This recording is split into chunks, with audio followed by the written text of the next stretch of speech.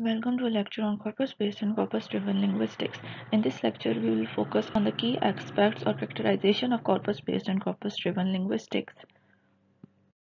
Before we begin, let us start with an activity. Here, I urge you to stop this video and perform the activity. What do the two words corpus-based and corpus-driven make you think of in a glance?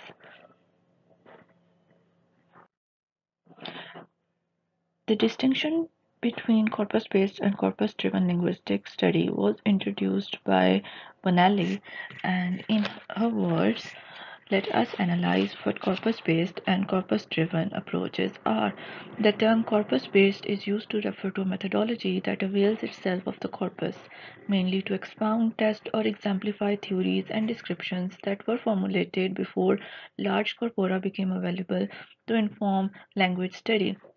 Corpus-based linguistics adopt a confident stand with respect to the relationship between theory and data, in that they bring with them models of language and description, which they believe to be fundamentally adequate.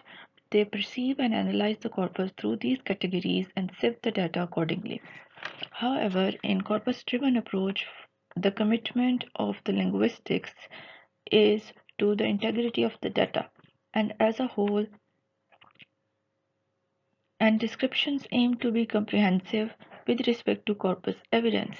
The corpus therefore is seen as more than a repository of examples to back pre-existing theories or a probabilistic extension to an already well-defined system. The theoretical statements are fully consistent with and reflect directly the evidence provided by the corpus. The theory has no independent existence from the evidence, and the general methodological path is clear. Observation leads to hypothesis, which leads to generalization, and then leads to unification in theoretical statement.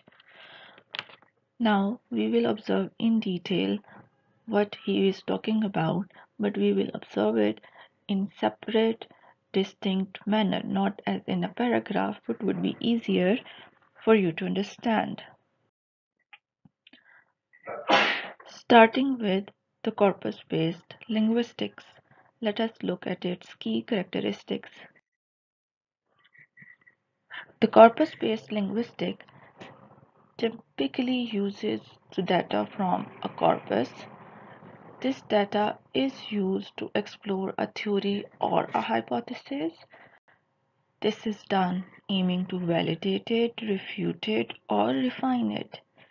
The definition of corpus linguistics as a method underpins this approach.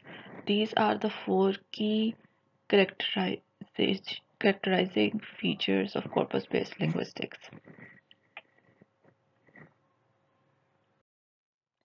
Now look at the key characteristics of corpus-driven linguistics. It rejects the characterization of corpus linguistics as a method and claims that it is more of a theory. It claims instead that a corpus itself should be the sole source of our hypothesis about language. It is thus claimed that the corpus itself embodies a theory of language. Let us review what we just did. But before we start into a review, let us get the key terms which we are going to introduce in the next slides. These key terms are deductive reasoning and inductive reasoning. Deductive reasoning is a form of valid reasoning to deduce new information and conclusion from related facts and information. Okay. Whereas inductive arrives at a conclusion by the process of generalization using specific facts or data. I urge you to go to the point that says process. Deductive reasoning starts off or kicks off with a theory, leads to a hypothesis, a pattern, and the confirmation of the theory. Whereas inductive reasoning starts off with an observation, then we observe the patterns, a hypothesis is formed, and it leads to a theory. Then come to the last point in here, that is structure. Deductive reasoning reaches from general facts to specific facts, okay, and inductive reasoning reaches from specific facts to general facts, okay. Like if I were to say that all birds fly. Okay, that is general, all birds fly. Then sparrow is a bird, then sparrow flies. That is me going from general to specific. That is deductive. If I say sparrow flies, sparrow is a bird, so all birds must fly. That is inductive reasoning. That is me going from specific facts to general facts. Whereas all the other differences have been provided to you, you can go through them. Um,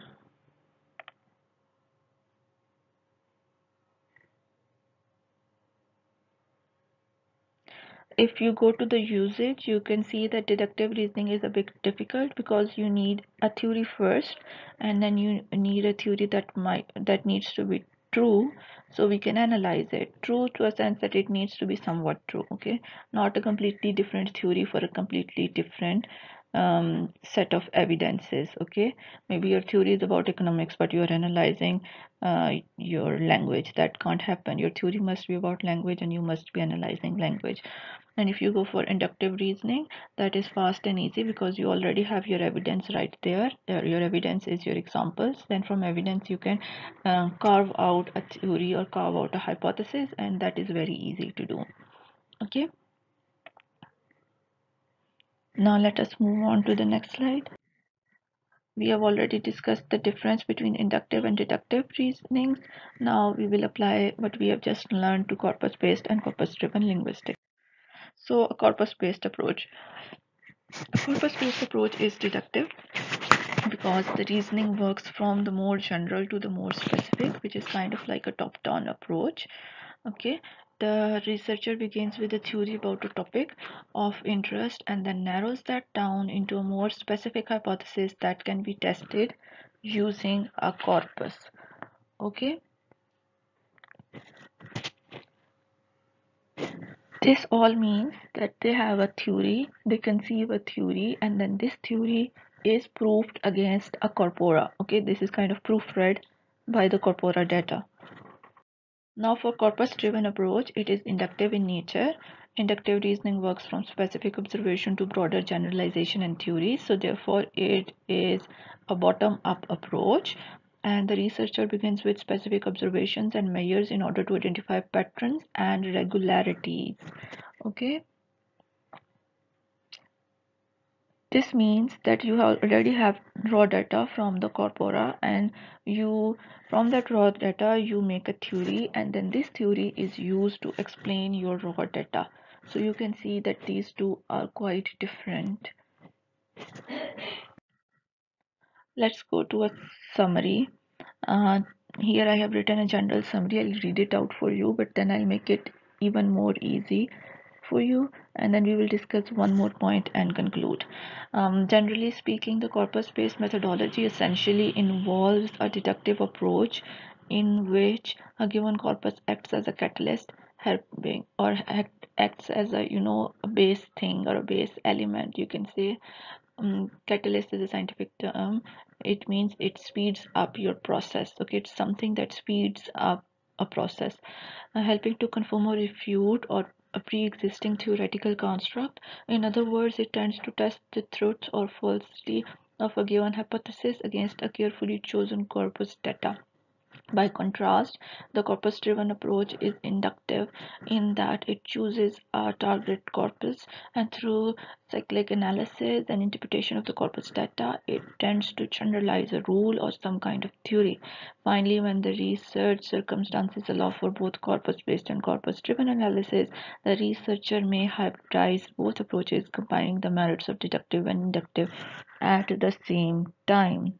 Okay. Let's analyze from the finally till the end. This is a hybrid approach to corpus-based and corpus-driven linguistics. This means that it combines the merits, the plus points of both. Here, a corpus-based researcher may apply a scheme based on pre-existing theory. He already had a theory and he is using it. That means he is right now applying corpus-based linguistics. But then when the scheme is applied to the data, it is found efficient. There is something missing in it, or it is not that much correct as he wants it to be. Then he goes on to refine the scheme. Right now, he has shifted from corpus based to corpus driven data. Okay, he's refining it. He already has the data available in the form of a corpus, and now he's going to coin a better theory. Okay, so he goes on to refine the scheme in what could be termed as corpus driven fashion. This process is cyclic. Okay, that means if he's applying corpus based, it may lead to corpus driven, and if he's applying corpus driven, it may lead to corpus based studies. Okay.